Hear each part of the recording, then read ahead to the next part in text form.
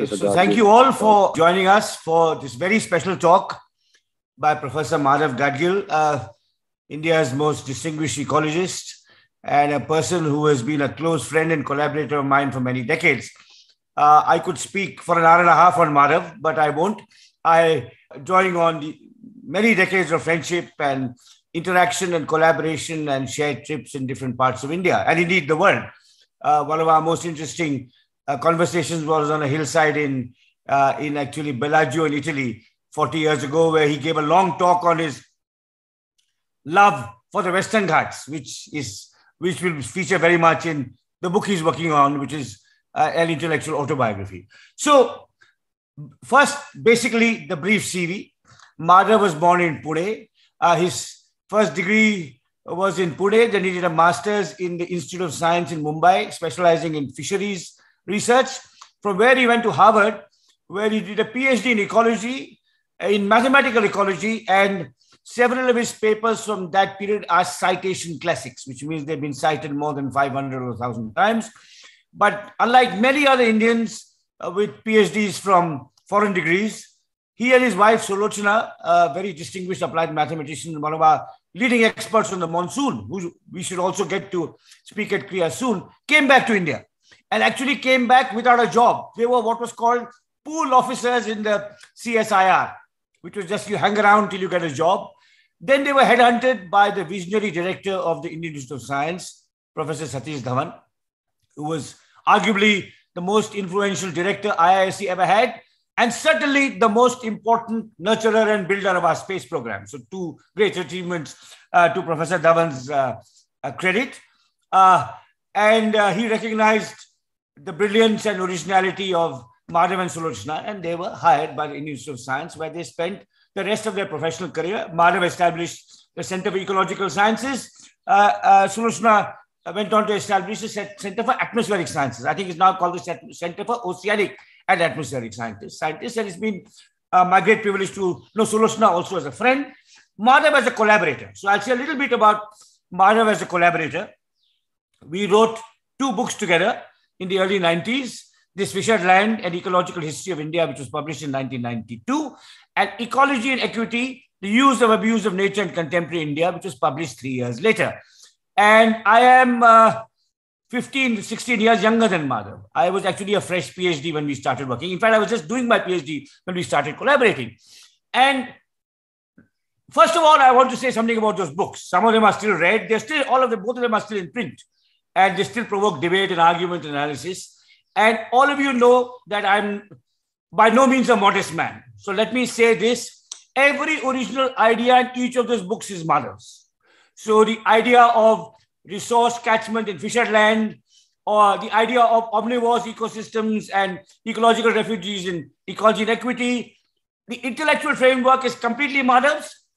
I certainly rewrote quite a lot of his prose. I think that he will accept. Of course, I supplied a fair amount of historical materials, but it was a genuine collaboration between two people from different disciplines, a sociologist turned historian, an ecologist who had moved from mathematical ecology to field ecology. So in a sense, we were kind of practicing some sort of interwoven learning, to use Krea's catchphrase.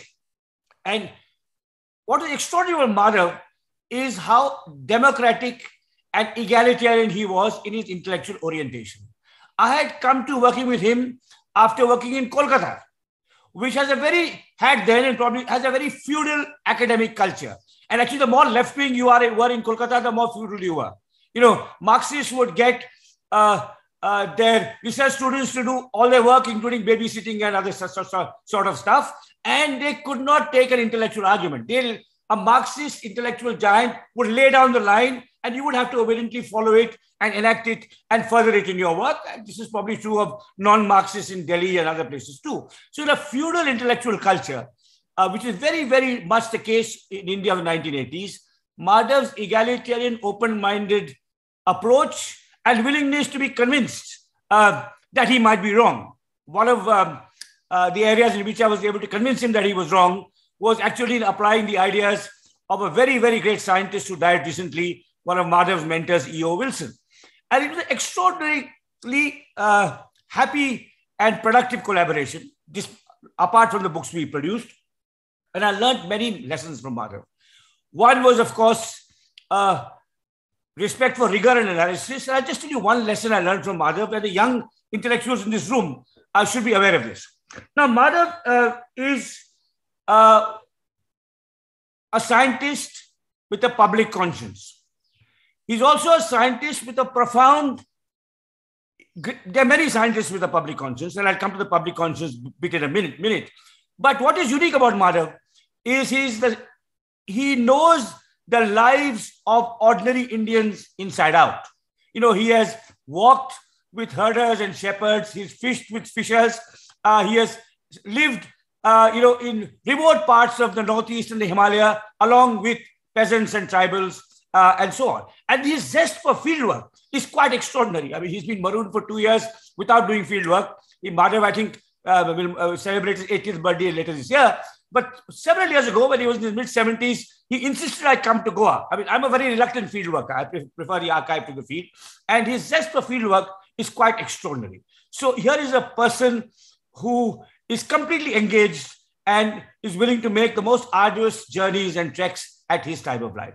The other thing about being publicly engaged is Madhav is one of the lessons he taught me very early on, and allow me to recollect this, is when we were colleagues in the Indian Institute of Science in 1987 or 88. And there was a new nuclear power plant coming up in the Western Ghats, in Krea. And I opposed nuclear energy. And there was a petition going around, and I took it to Madhav. And I said, Madhav, sign it. He said, Ram, I will sign petitions to democratize forest management, to make biodiversity conservation more than about large species, to enhance the compensation given to victims of crop raiding, and so on and so forth. But because I have studied forests and biodiversity, if you, as a scholar, engage in public debate and argument related to questions on which you have studied, don't become an all-purpose petition signer. And so that's a profoundly important lesson that I learned. And I'm still, to the extent possible, practicing it.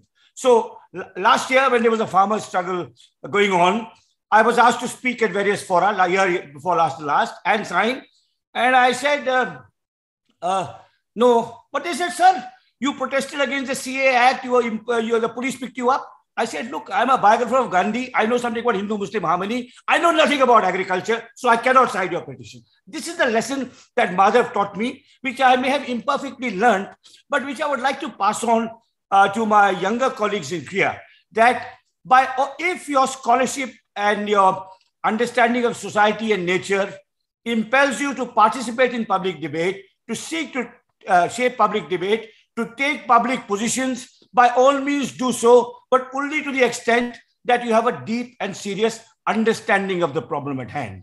You know, I think there is a tendency, I dare say, particularly amongst some scholars in the humanities, actually maybe even more particularly among NRI intellectuals, to sign any petition that comes to their desk. So I think this is something among the lessons of my scholarly vocation that I've learned from Madhav.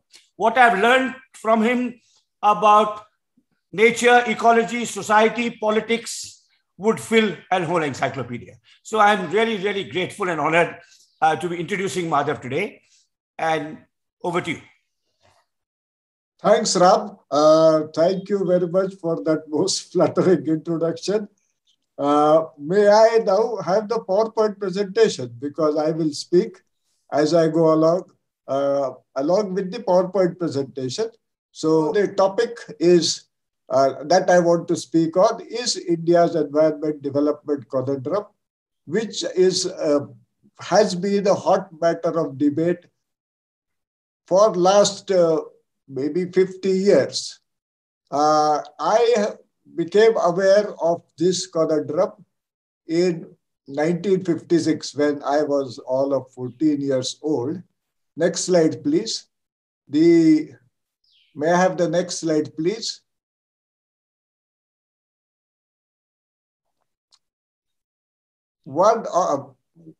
The first vivid experience of public life being conducted in Maharashtra was for me the 1952 elections to the Lok Sabha. These were very vigorously fought elections, and for the main opposition to the Congress was from the Peasant and Workers' Party. And Keshav Jede, who was the candidate, was a powerful speaker. And one of the issues was this Koyna hydroelectric reservoir. This was a very major reservoir coming up on the Western Ghats, and Koyna was the major tributary of Krishna River. So that the issue was that now farmers in the Krishna basin will be denied the benefit of the waters of Koyna, which they had been enjoying all along, on which they were very much dependent. And they were talking about Nehru not following the ideals that he talks about, pays lip service to, the Gandhian ideals of peasants being at the center, the central focus of development in modern India. And this betrayal of Nehru of Gandhian ideals and of peasants by Nehru was a major attack that Keshav Jede launched on the Congress party.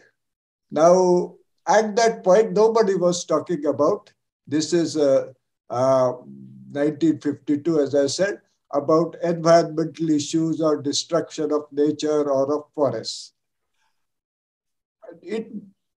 I was, in a way, well, I was in many ways very fortunate, because I had a father, D.R. Gadgil, who was an economist, who was also very much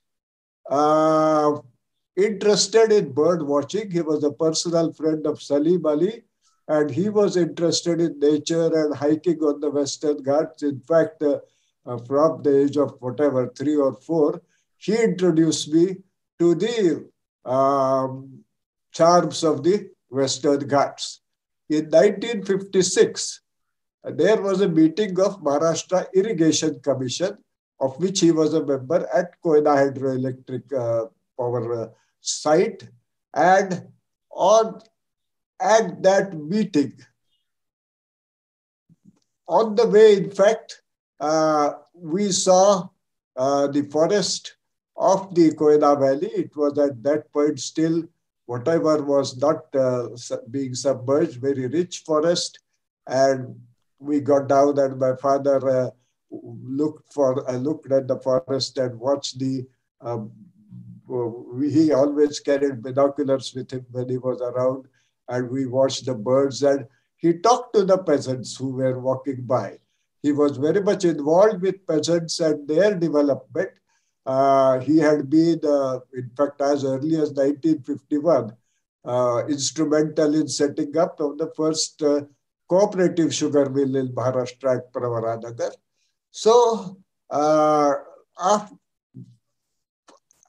after that meeting of the Irrigation Commission in the evening, I saw him for the first time depressed. He was always a cheerful person.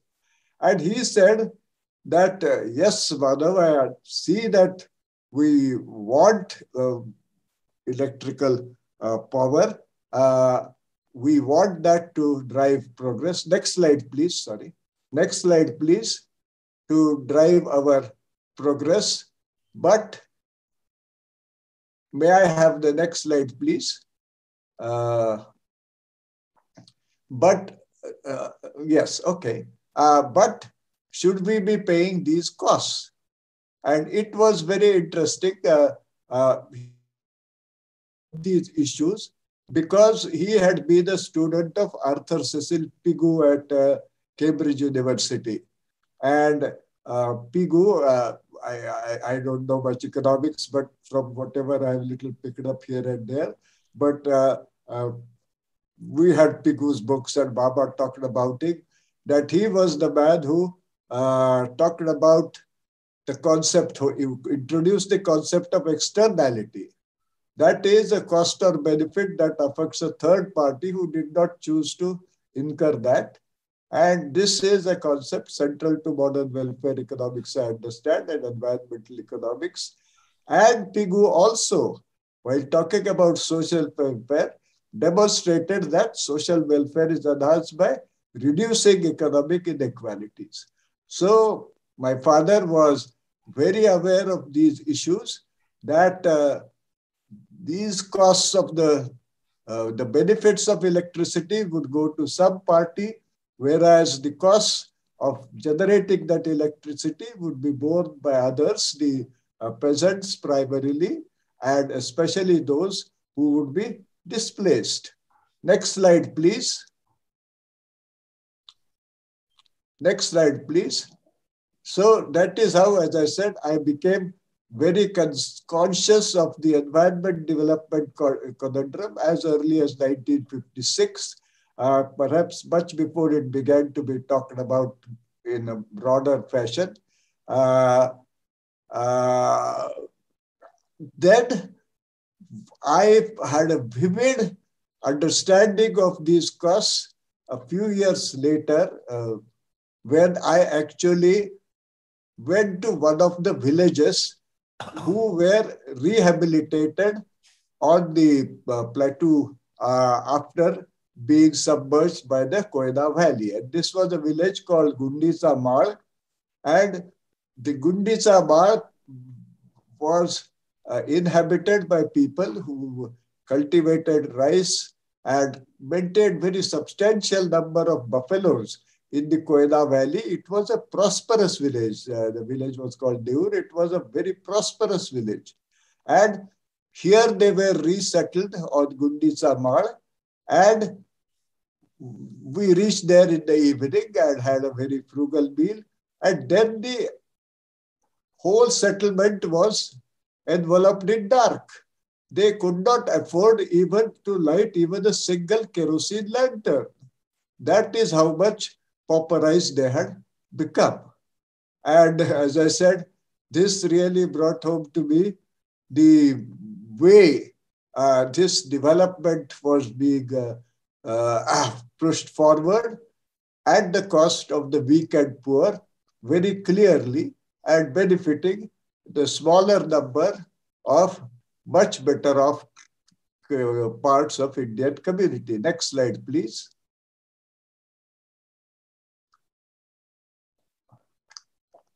As Ram has been talking, I am a scientist first and foremost, and very proud, I may say, of my profession as a scientist.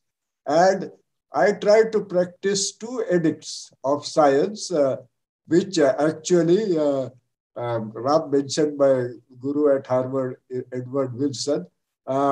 He first drew my attention to these when I was 24 years old, I guess, at that time, a young graduate student at Harvard. One of them is by Bardal, who was the founder of modern molecular biology, and in fact, of all of biotechnology. He is the ultimately that all that owes to Bardal. Now, he says, science is a systematic enterprise of skepticism. You must doubt and examine everything without taking anything for granted. And Whitehead, who is a well-known mathematical philosopher and mathematician, says science anchors itself to objective facts, however unpalatable. So I have all my life, I guess, mentioned many unpalatable facts, and the Western Ghat Ecology Expert Panel report was full of such unpalatable facts, which is why it drew such a violently negative response from powers that be. The next slide, please. Next slide, please. Whereas, of course, the whole bureaucracy and the power structure is engaged in obfuscation of not letting people get at honestly at information, and continually attempting to mislead them in many ways. And the uh, science, of course, is very different. It is an open profession. Salim Ali, who is regarded, and of course he was one of the great scientists of India, he never got a college degree because he could never pass BSc because he hated mathematics anyway. So he had no college degree. Nevertheless, he was honored as a scientist. But officialdom is constantly attempting to mystify science, restrict its practice, and benefits to chosen few. And the wing of bureaucracy with which I have become most familiar over the years because of my scientific interest is forestry. And it is the worst. I think of the bureaucratic wings of India, apparatus of India, it is the most anti-people and anti-science spirit that inflicts, infests forest department. And it has many implications. I will talk about them. Next slide, please. So let's look a little bit at the origin of this forest management in India. When the British came in, India's village community, of course, had been plagued by many inequalities and evils such as untouchability and suppression of women and many other evils. But fact remains that they had guarded and sustainably used the living resources of their common lands.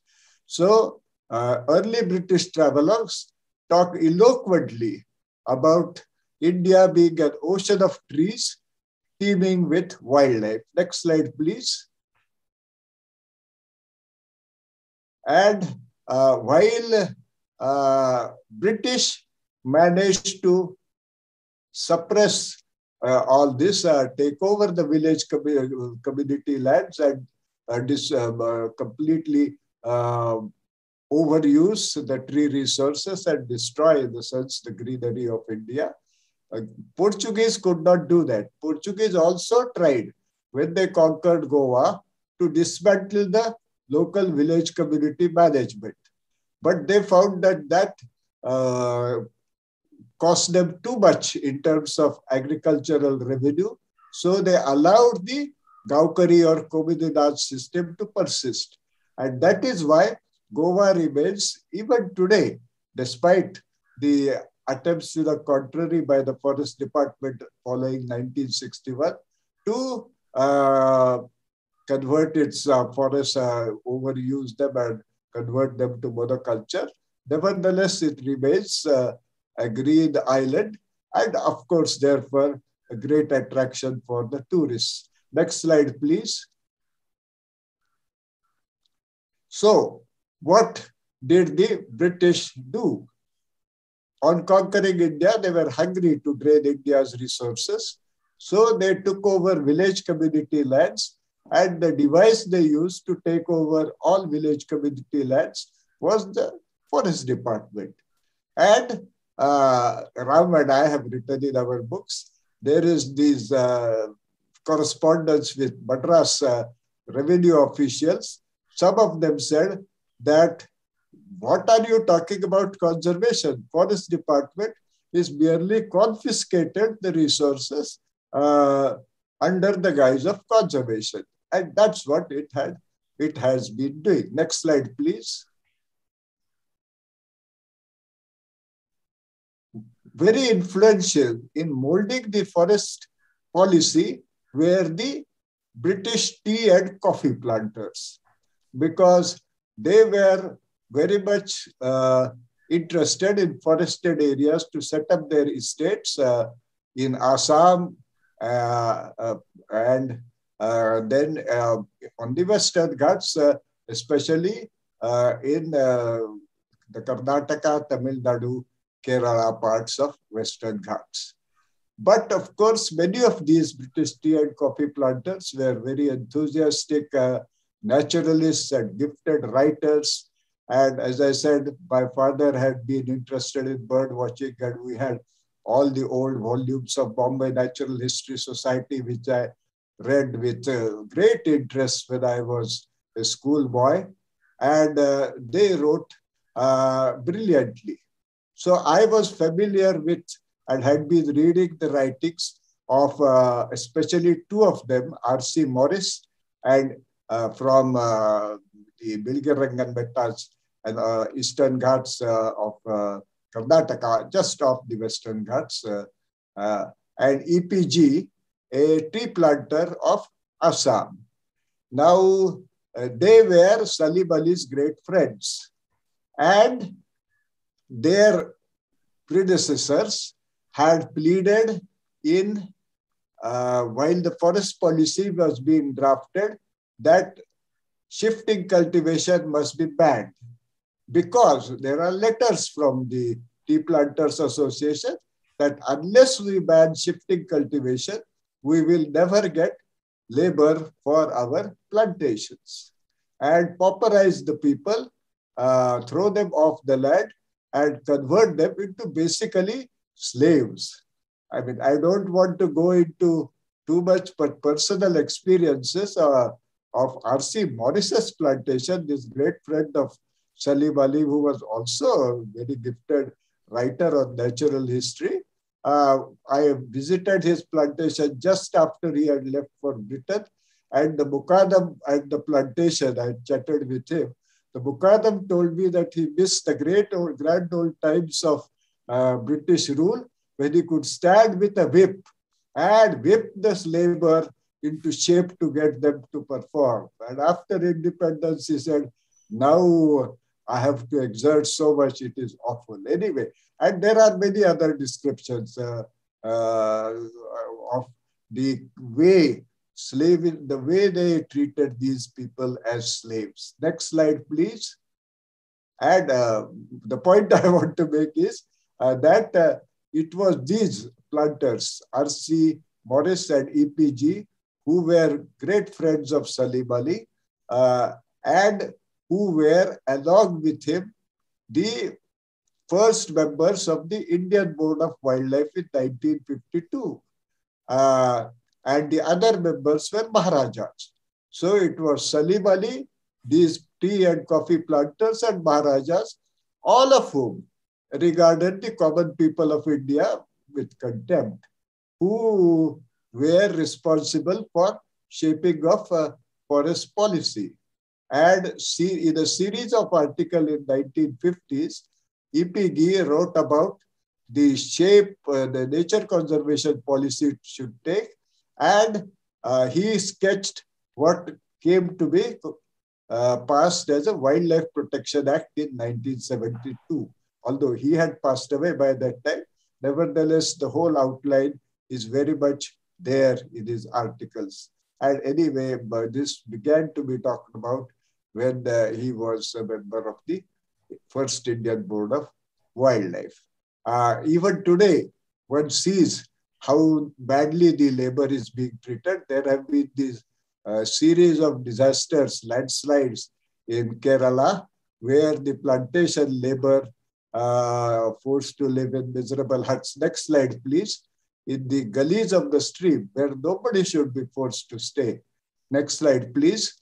So this is the labor camp before and after. Anyway, no need to go back to that slide. They have crushed in the landslide. Yeah, next slide, please. Next slide, please. So now, who are the supporters of this Wildlife Protection Act, which has brought the whole of the country, because earlier Forest Department had control over only the some 23% of the country, which was legally forest land, though much of it was, as Debar had once reported in 1950s, treeless forests, but it was forest land. And now they've controlled, their grip has extended over the whole country with Wildlife Protection Act. And there is strong support to Wildlife Protection Act from certain segments of the population, particularly the English educated middle classes, not that all of them are vegetarians, but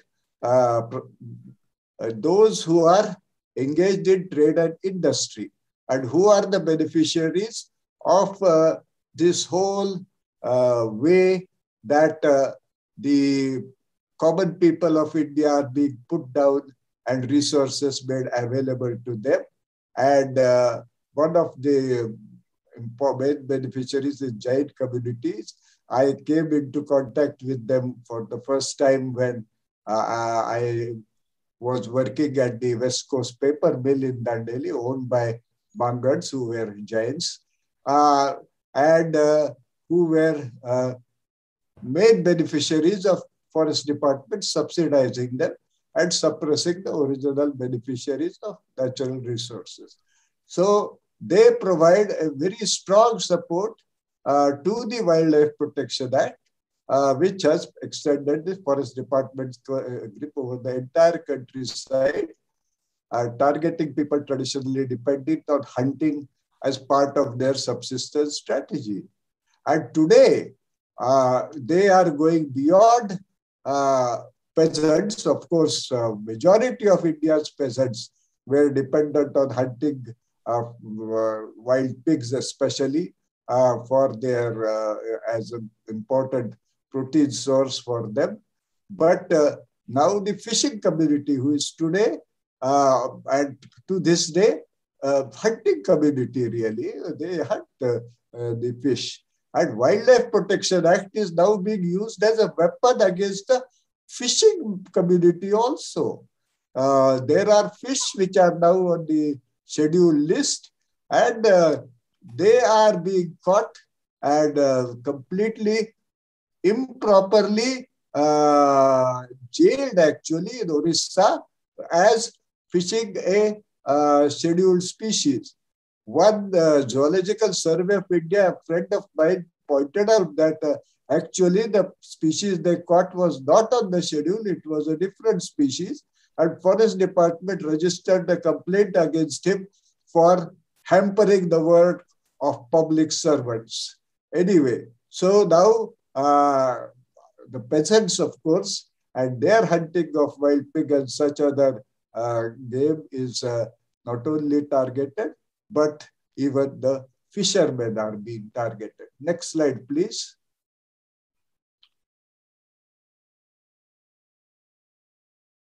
Next slide. And what is the performance of this forest department?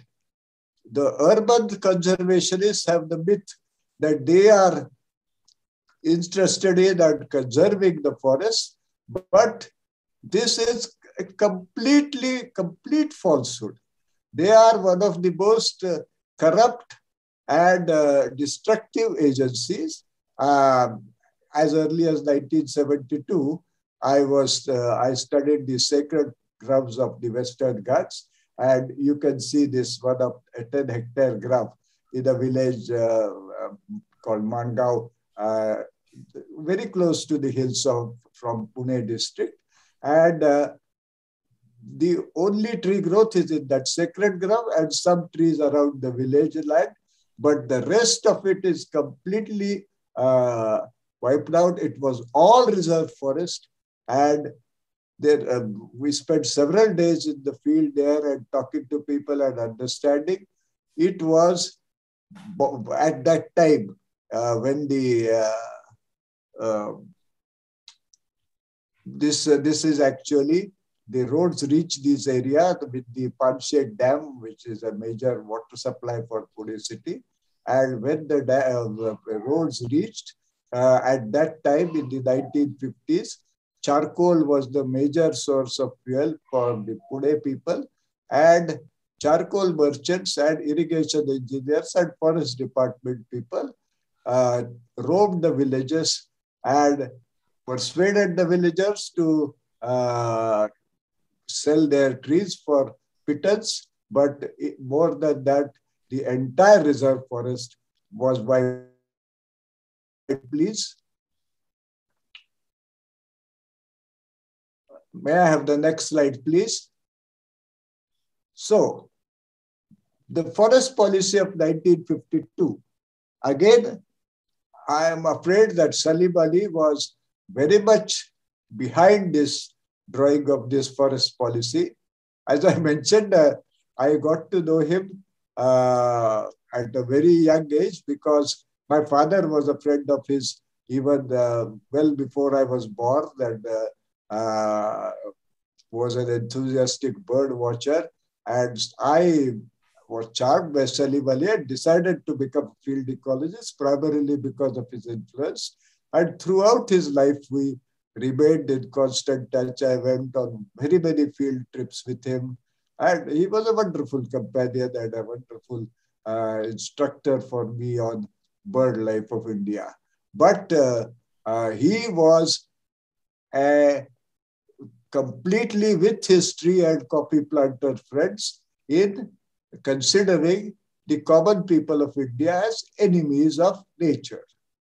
And this policy, Pandit Jawaharlal Nehru greatly respected Salim Ali. This policy, influenced in good part by him, reaffirmed the hegemony of the forest department. And what was forest department doing? I got to study this West Coast paper mill in Karnataka because the basket weavers of Karnataka had around Morarrao Ghorpade, who was a very sensitive finance minister, saying that the paper mill was destroying their source of livelihood. And so he asked me as an independent investigator to study the forest management and in particularly bamboo management in Karnataka. And because of his influence, I had access to a whole lot of information. I spent 4 full years at West Coast Paper Mill in the field studying bamboo management. On the very second day I was there, I saw them. They had illegally enclosed large forest areas and they were beating up displaced villagers when they entered what was still that time their own forest.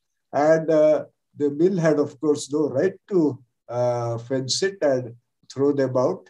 And forest department was, of course, with them in beating these people up. I won't go into detail, but there was clear evidence that bamboo was rapidly exhausted through overuse and unregulated use, and mill polluted air and water with impunity. And it was the recipient of incredible subsidies. The basket weavers were buying bamboo at 1,500 rupees per ton, and the mill was being given bamboo by the government at 1.5 rupees per ton. 1,000 the price what the basket weavers were paying. So what was this? And of course, they paid nothing for polluting the air and water. This was crony capitalism, as it has been called, which is squeeze the nature and the poor to fatten the rich. The next slide, please. So, what I want to submit to you is that this is the great blight on India. This is behind the whole false dichotomy today being postulated between environment and development. I have good friends. I may mention his name. He's a very nice chap and very well-meaning. But he was Vijay Kelkar, who retired as Finance Secretary to Government of India. He is all in favor of economic reform, which are giving huge subsidies to industry. And he is all against populism, which is giving any kind of benefits to the poor people of the country. So the discussion of this crony capitalism, it talks about the fact that business are not thriving through free enterprise, but with money amassed through collusion between business class and political class. And this is so clear in India. And their enterprise is only in manipulating state power to obtain various favors. So entrepreneurship and innovative practices which seek to reward risk are stifled. And it corrupts public service, economic, political, social ideals, which is very much the case in present-day India. Next slide, please. And we keep talking about USA and China, but what we should think about are Asian countries like Japan, South Korea, and Taiwan, or European countries like Germany, Switzerland, Austria, Denmark, Sweden, Norway, and so on. These are all industrially advanced countries, both the Asian and European, and they diligently protect their environment and they diligently protect their democracy. And it is through attacking our environment, increasingly so year by year, and democracy, that we are remaining industrially, whatever we may claim, a very poor performing country, and of course, a country which is losing more and more of its democratic freedoms. Next slide, please. So, coming back to Salim Ali, as I said, I had wonderful time with him throughout my life, but I always had this misgiving about his prejudices against the common people of India. And in Bharatpur, where he had been working for a long number of years, he had still, while he knew a great deal about the birds, no broader understanding of ecosystem. He was prejudiced that banning the traditional access of villagers to and their buffaloes would improve the wetland as a bird habitat. At his insistence, Indira Gandhi declared it a national park. 7 villagers were killed, but it turned out that he was completely mistaken, that buffalo grazing was actually keeping a water-loving glass sphagnum distichum under check, and without grazing, the wetland became very shallow and made it a much worse habitat for the water birds, which is what he thought, that it would improve it as a habitat. And what I am afraid is unbecoming to a scientist is this information, these studies I am aware of because I was following up with his group what was going on in Bharatpur. This information has never been made public, and people are not aware of this serious misunderstanding for which Salim Ali was responsible. Next slide, please.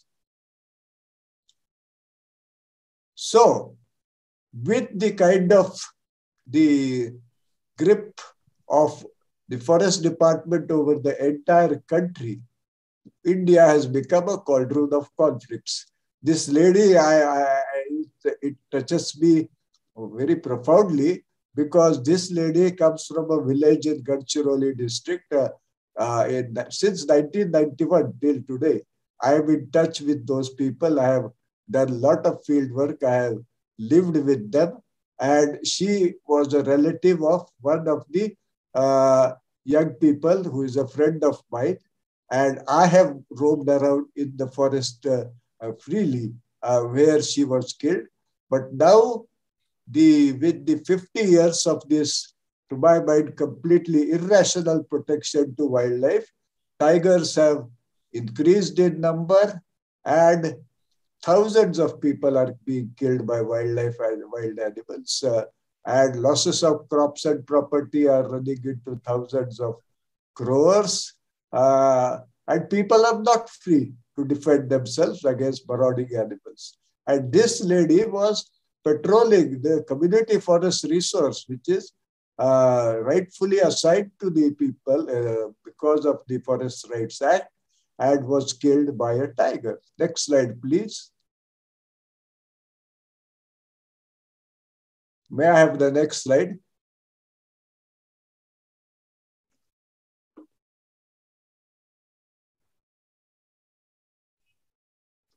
So, what is this Wildlife Protection Act?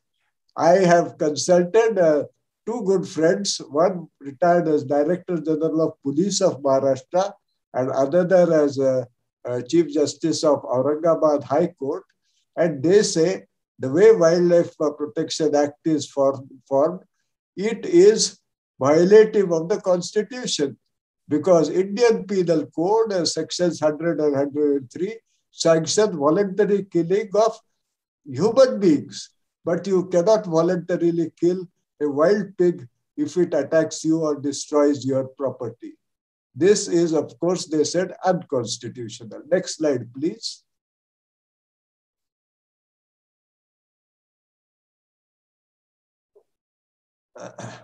So, what is the way forward?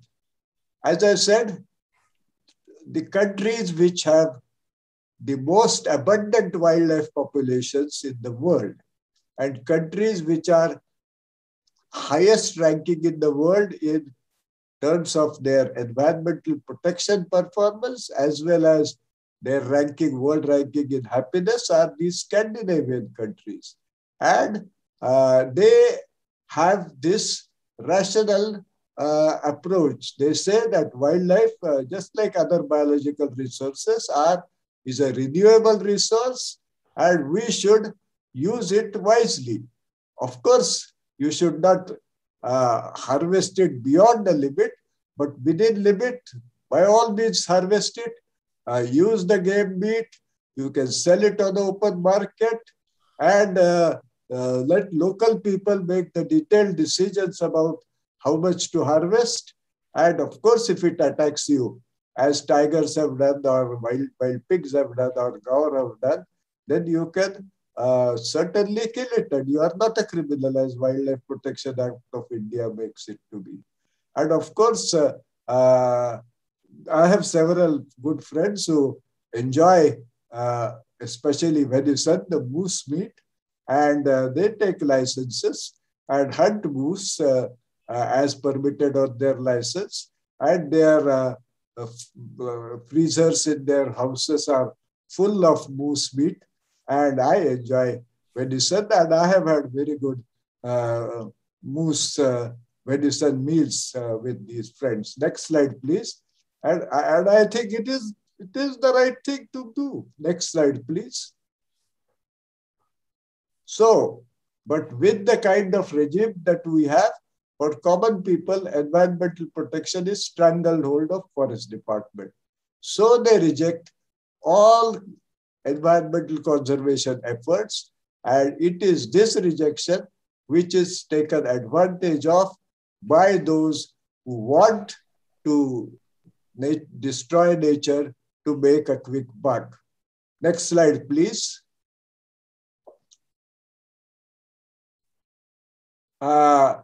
Our Western Ghat Ecology Expert Panel report had very strongly asked for a very different approach, but it was misinterpreted. Next slide, please. And the consequences are these landslides which have been afflicting Kerala in recent years and Maharashtra also in recent years. The Konkan area has major landslides killing large number of people. Now, these are all in areas which our Western Ghat panel had considered ecologically highly sensitive. We did not have one sort of suit-fits-all approach. We had said that certain things should not be done only in the highly sensitive zone. And that also after people's looking at the recommendations. But all these villages which have experienced these landslides, they all come in that ecologically highly sensitive zone. And interestingly, the worst in this year was this Kuttikkal in Kottayam district. And the Kuttikkal has been agitating against illegal rock quarries on hills above their village for 10 years. And they have a nearby village had prepared a proper documentation and the High Court had upheld it, but they were made to withdraw their resolutions against quarrying by vested interest, saying that if you do that, you will come under the tyranny of the Forest Department. So this tyranny of Forest Department is being used to completely turn people, common people of the country against any environmental protection. Next slide, please. Next slide, please. This is, I was talking that it is the vested interest. The other example I'm very familiar with is Goa. Ram mentioned by insisting that he come to Goa, where mining, which is obviously a great beneficiary of this crony capitalistic system,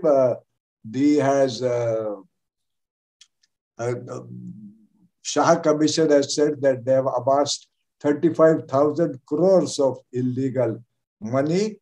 And now that with the kind of discontent people were have made them to stop mining, and common people are happy, but the government is again using disinformation to claim that the common people are very sad because they have lost a lot of employment through the mines. Next slide, please.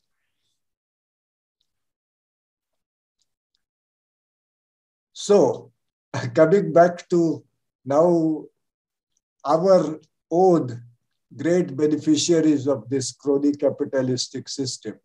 Over the last 2 years, the 9 billionaires have been listed as having registered the greatest increase in their wealth. At top is Elon Musk, whom I admire greatly. He is one of the world's great technology innovators. And amongst other things, he has these electric vehicles and a solar city, which promotes solar power.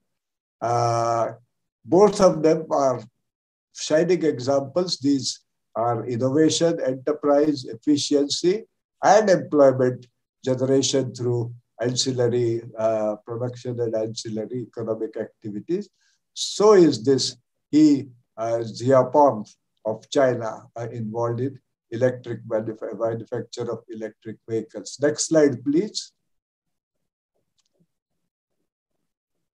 Number 7 is our own Gautam Adani.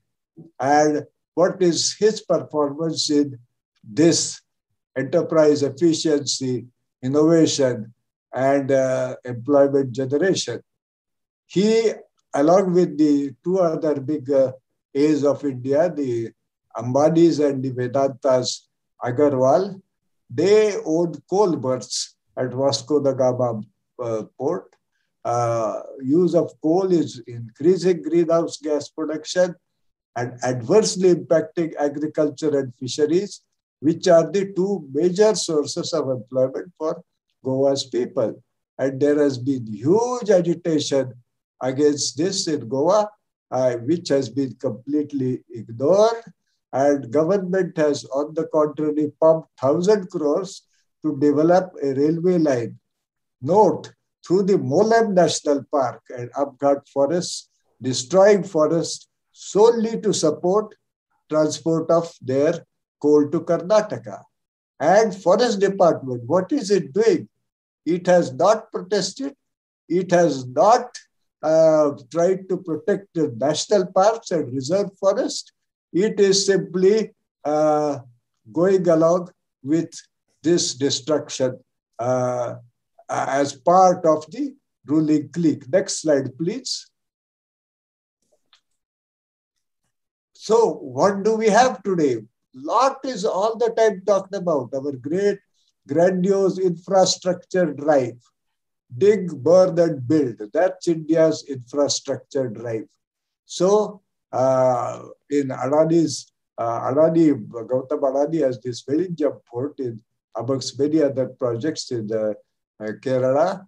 and it is destroying the livelihoods of large number of fisher folk. You can see the poor fisher folks are being squeezed right next to the port. And for its construction, stone quarries are proliferating. And most of the stone quarries recorded are illegal. They are making large amounts of money simply without paying any taxes and without being held accountable in any way. They are destroying farmland and water resources and impairing health with very bad air pollution. And one day, with the change in the climate that has now started precipitating large super cyclones hitting the west coast, this Willingham port is likely to be destroyed anyway. Next slide, please. And it is these fisher folk which are now in trouble. They were, when the 2018 floods occurred, they were saluted by whole of Kerala as the real heroes, reaching where others could not reach and saved thousands of people. Next slide, please.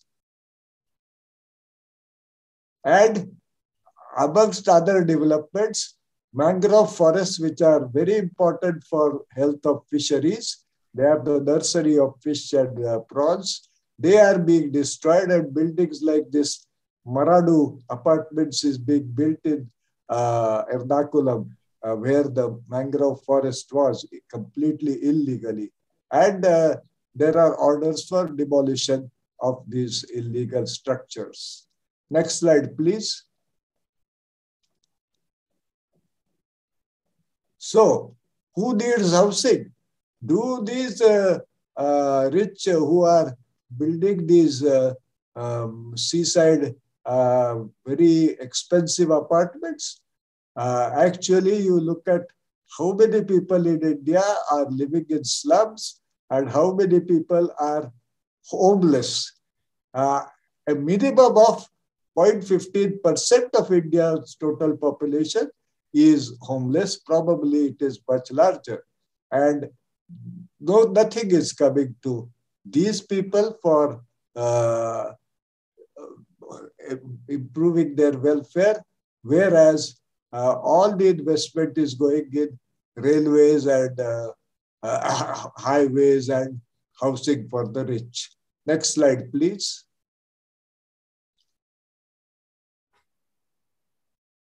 So, with the kind of prevailing atmosphere, none of our industrial products can compete on global stage. I had the privilege of spending some time in South Korea, which now their products are completely captured much of Indian market, but there was nothing, no Indian product on the South Korean in the South Korean market. Next slide, please. And there are many examples showing that taking good care of environment has been economically beneficial. Finland's paper industry now makes more money selling zero effluent technology than paper, and we are buying in India, our paper mills are buying machinery, old paper manufacture machinery junked by the Europeans at rock bottom price and polluting more and more. Next slide, please. And Japan's success owes itself to when the Minamata disaster of 1965 made Japan passed stringent anti-pollution laws, which were implemented, of course, in Japan. And one of the side benefits was their cars became highly fuel efficient. And with the 1973 oil shock, they captured the world market. And today they continue to dominate the world market along with South Korea and a few other countries. Next slide, please. So, what is the way ahead? Let us not talk about any country. If we want to compare any European country, they have a different history, that's fine. But South Korea is a democratic country like India, and it has a population denser than India, and it was largely destroyed in the 1953-55 Korean War. But as I said, I had this opportunity. The Korean Ecological Society had invited me to visit and give some lectures. And they said that they began by building strong basic education and public health system, and only then went on to build the strong industries. They know very little English, and anyway, they have no interest in learning English and no interest in migrating to USA. And with their strengths, they have controlled the current pandemic far more efficiently than India. Next slide, please. This is the Seoul National University, anyway, which is producing all these innovative enterprises which are efficient and which generate employment. Next slide, please. And, next slide, please. These are the many South Korean products which are capturing the Indian market. Next slide, please.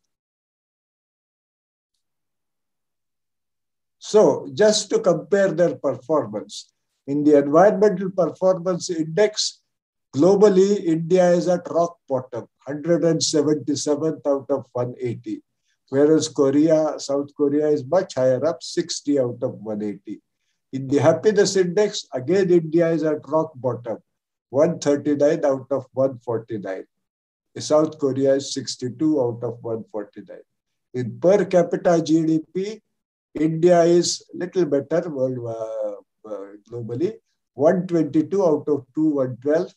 But South Korea is 10. And the difference is that in terms of balance of payment, India is again at rock bottom, highly negative balance of payment, whereas South Korea has highly positive balance of payment. Madhav, can you finish in the next? Can you finish in the next 3-4 minutes, because there are lots of questions? Sure. And level of hunger in India is, that is where India is high, almost at the top. Next slide, please. So what we need is this infrastructure, health and education.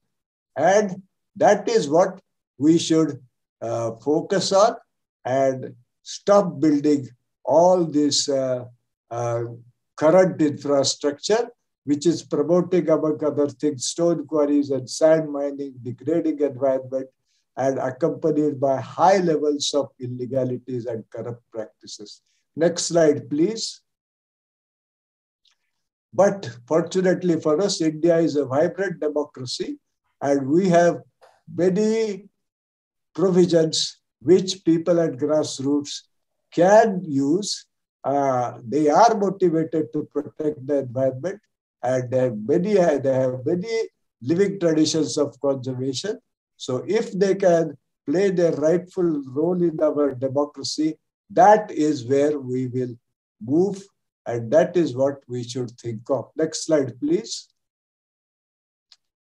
Fortunately, in the modern information age, despite the very poor education they have received, now the young people are no more hampered by the lack of knowledge, especially of English language, because with the whole lot of facilities like Google Translate and all sorts of apps, they can overcome this hurdle, and they are building vibrant social networks, which will, I think, in coming years, mobilize the common people of India to liquidate the system that is wrongfully blaming them for all destruction of nature.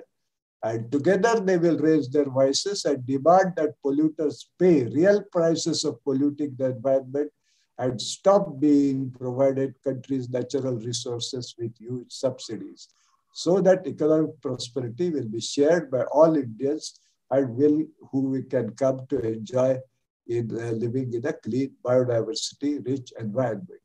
Next slide.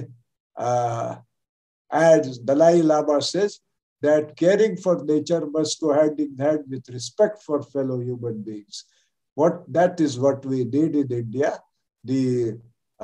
Those who are currently in favorable position must come to respect the people, the rest of the masses of the people, and then we will progress. Next slide, please. I am through. Thank you, Ram. And I hope we still have some time for questions and answers. Thank you, Madhav. I think Bharat has some questions from the audience. Bharat, go ahead. Thanks, Ram. Professor Gadgil, I have a few questions from the audience, so I can read out 2 or 3 and then you could respond to them. Sure. Yeah. Great. So the first is from Yadugiri, who wants to know what your dream wildlife protection policy and forest department will look like. And on a related note with your question about education, what do you feel is the role of private educational institutions to provide good education to India's youth? The second question is from Leela Prasad, who asks about, she's curious about, with governance being a problem in India, how feasible is rational hunting in our country like Nordic countries?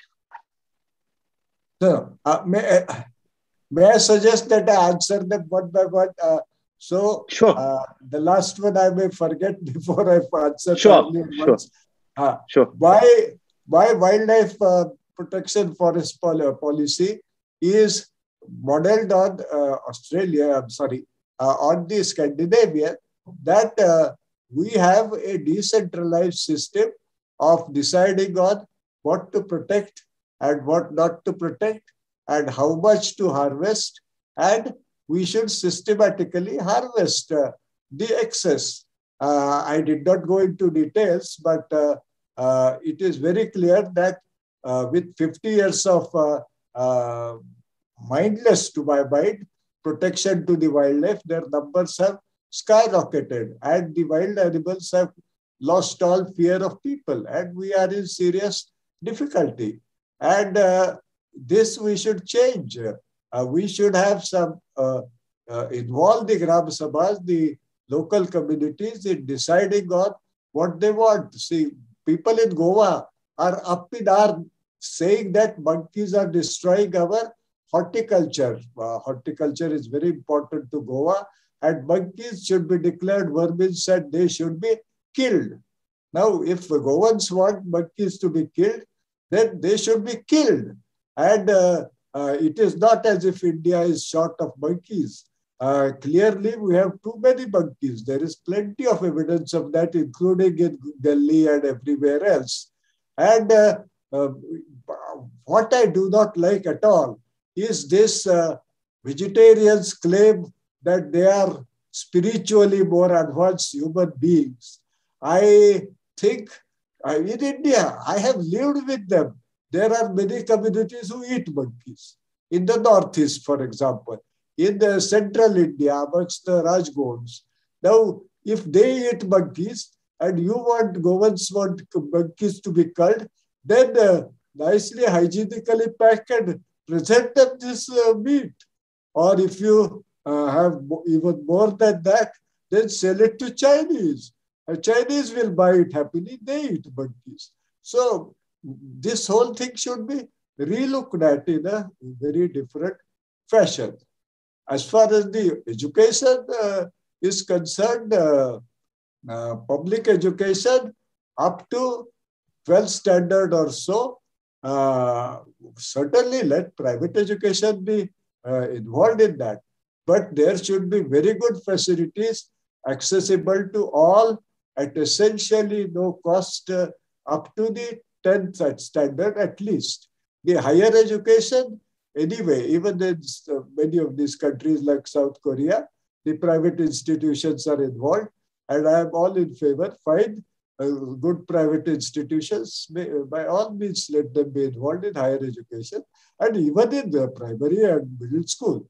But that should not mean that these common people who cannot easily afford are denied. What was the next question? So Leela Prasad asks, with governance being a problem in India, how feasible is rational hunting in our country, like Nordic country?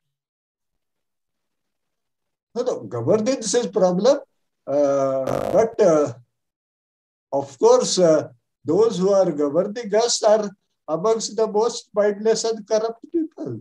So, allowing people at grassroots to play a role is much better than these corrupt bureaucrats or politicians, as if they are the enlightened class who can make better decisions. That is, I completely reject that argument.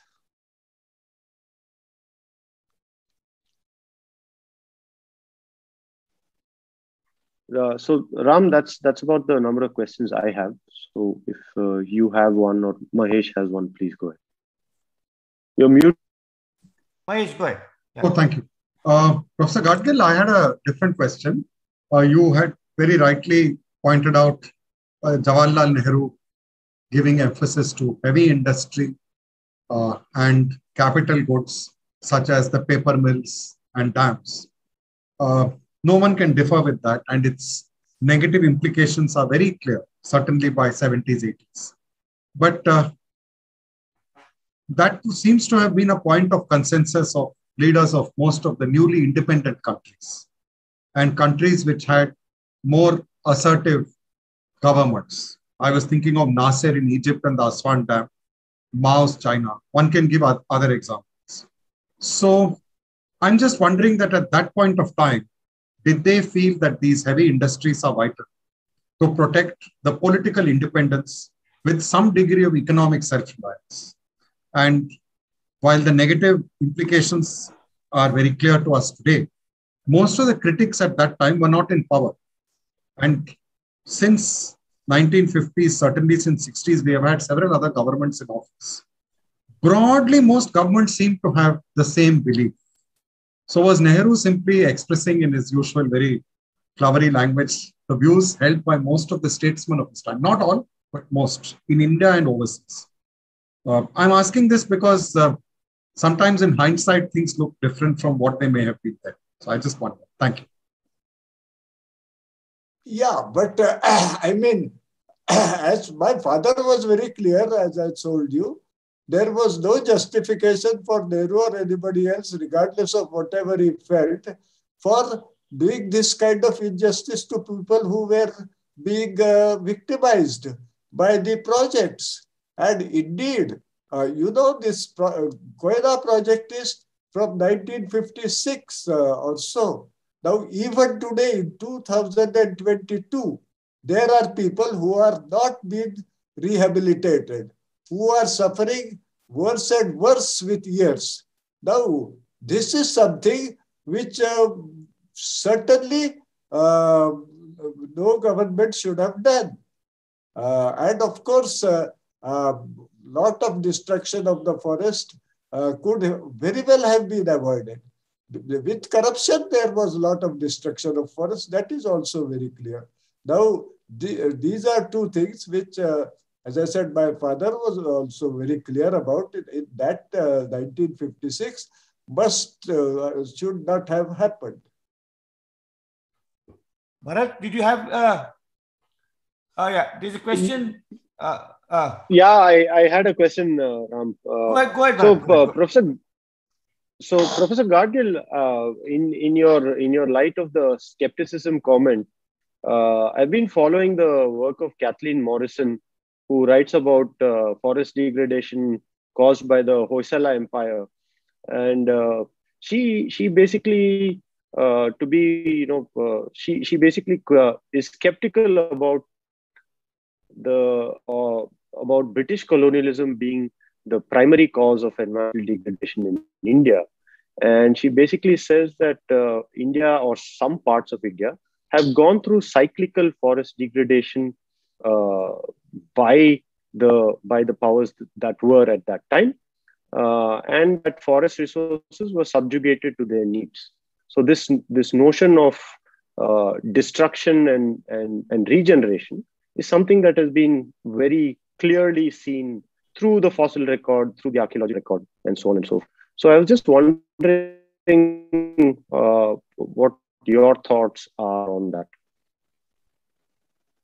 No, but whatever evidence I have looked at, the British played an overwhelming role. There is no claim that earlier the rulers did not. Both the common people and rulers were not involved in a certain amount of forest destruction.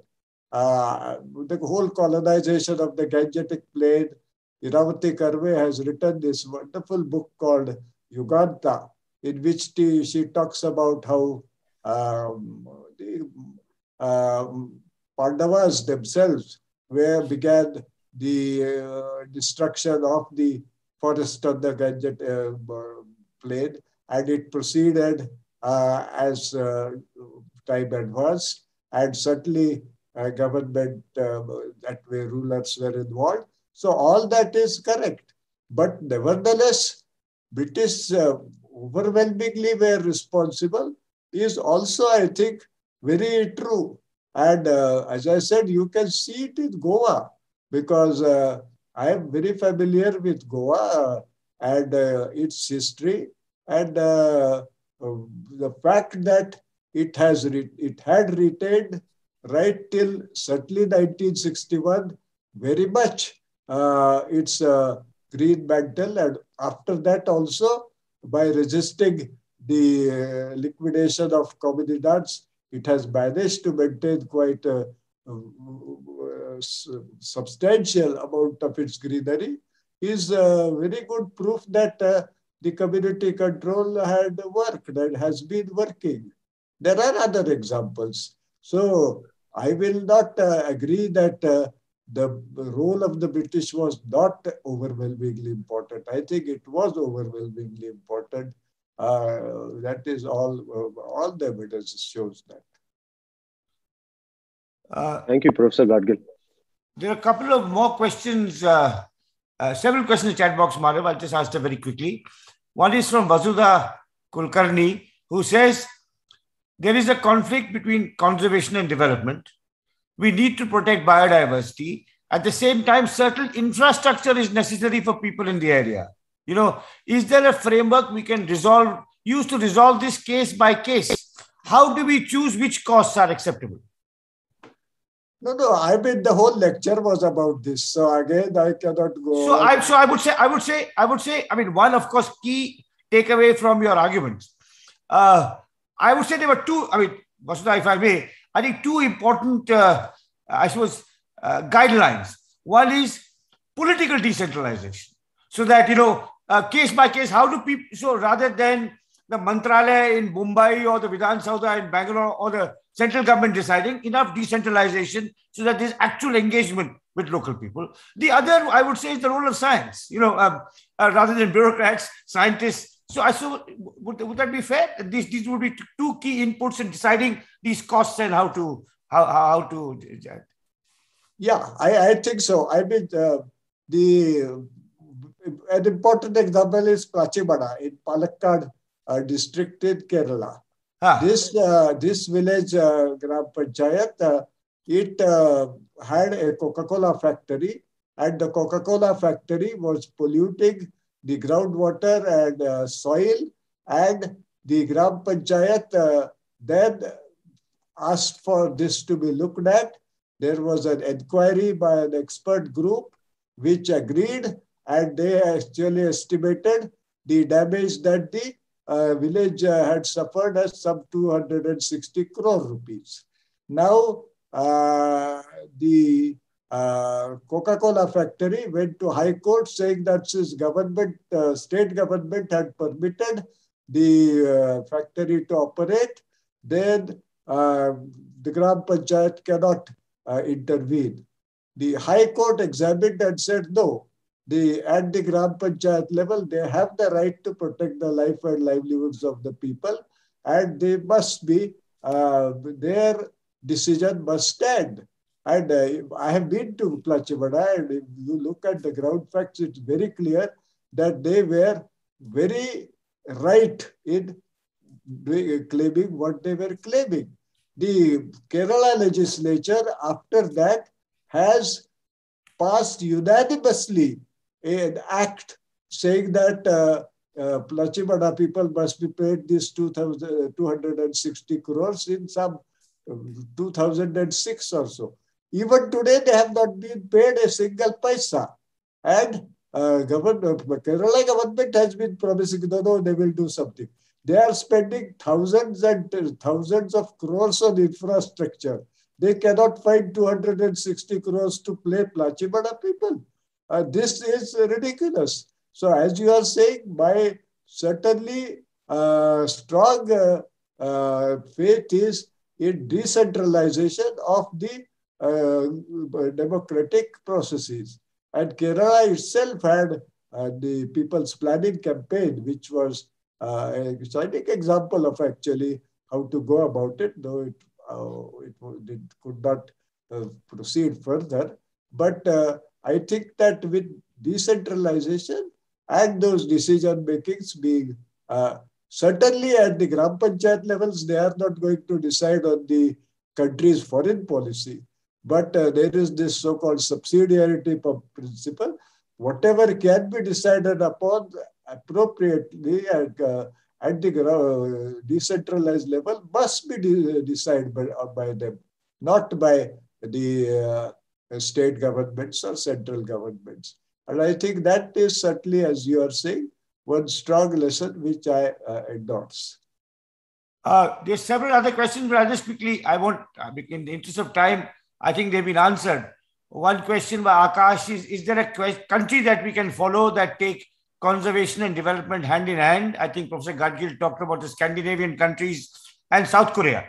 And I'd say, just as a follow-up to the countries whose examples he gave, unlike the USA, England and Germany and Japan, four great industrial countries, all of whom had major colonies.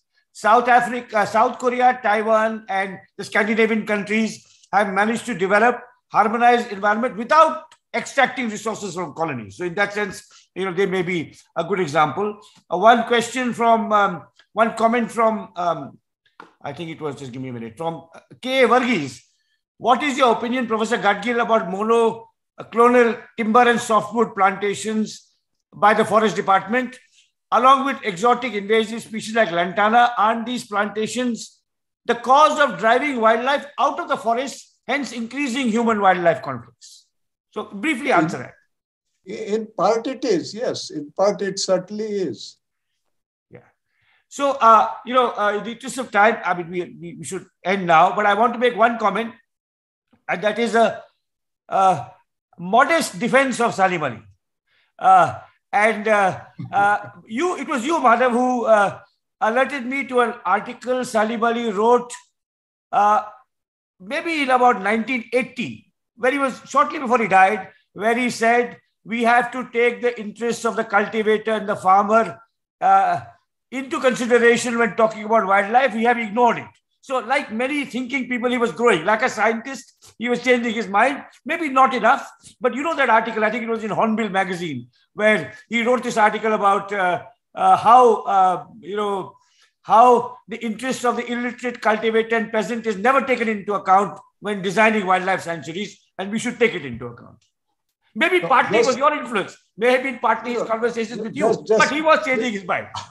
I agree. Just a small comment. In fact, in that article, he says, Morarji Desai called me and asked me this question. So I agreed. Now, and he wrote that article in Hornbill. Interestingly enough, there were others from Bombay Natural History Society who said to me, He could never have written that article. You must have written it for him and forced him to publish it in his name. So I leave it at that. Okay. Anyway, thank you, Madhav. This has been a wonderful presentation, and thank you for the audience for such great questions. Thank you, Bharat, for organizing the talk. And it's been a great privilege for Krea to host you, Madhav. Thank you. Thank you so much. Thank you. Thank you so much. I really enjoyed this opportunity. Thanks a lot.